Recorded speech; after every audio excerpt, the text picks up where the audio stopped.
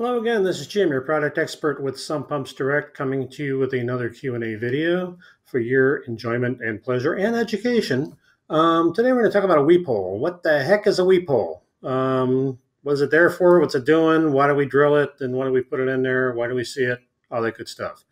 So, in short, a weep hole is there to give any trapped air between the pump discharge and the check valve a place to escape, thus preventing airlock. Airlock happens when you get maybe a huge deluge of water getting into that pit, and that pump starts up and it's sucking that water in through the pump, and it gets air trapped in with that, and that air gets into your discharge pipe between the discharge port and the check valve. If you get that air sucked in there and you've got nowhere for that air to escape via a weep hole, that air will just be trapped in there. That pump will be running and running and humming and pumping, but nothing's coming out of the end of that discharge pipe. So it's not going to see any water pumping out of there. That could be disastrous, obviously. So that can cause that water level in that pump to rise up and just flood all over the place. So you'll hear the pump coming and humming and pumping, but nothing's pumping out.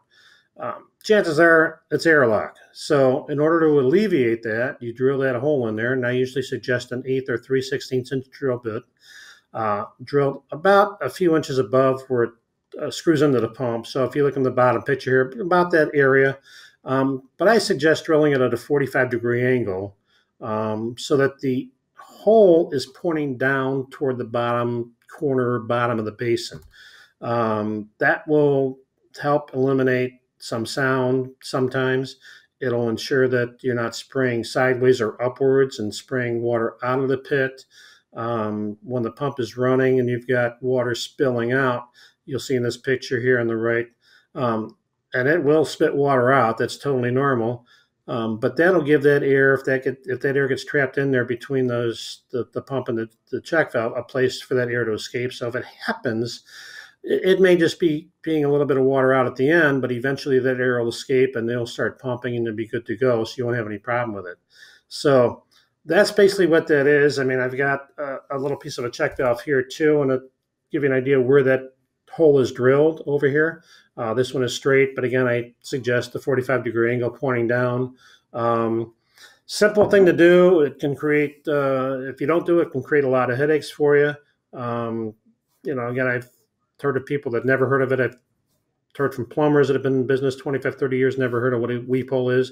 People that haven't drilled it, they're usually lucky if they haven't had a problem. But again, it's more of a preventive measure to do. So you should do this in sump and sewage applications. When you do your annual maintenance on your pumps and stuff, that might be something to check. Make sure that's not getting clogged up too. So that if it does, then you're back to square one. You have that problem where you got nowhere for that air to escape.